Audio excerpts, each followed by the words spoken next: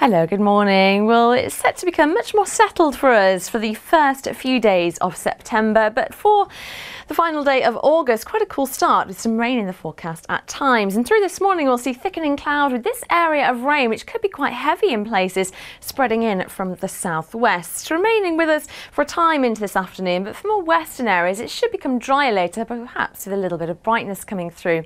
A freshening southwesterly breeze and temperatures for some only reaching the mid-teens today. Into tonight, watch out for this area of heavy and perhaps thundery rain or showers spreading up from the south for a time, so it could become quite lively.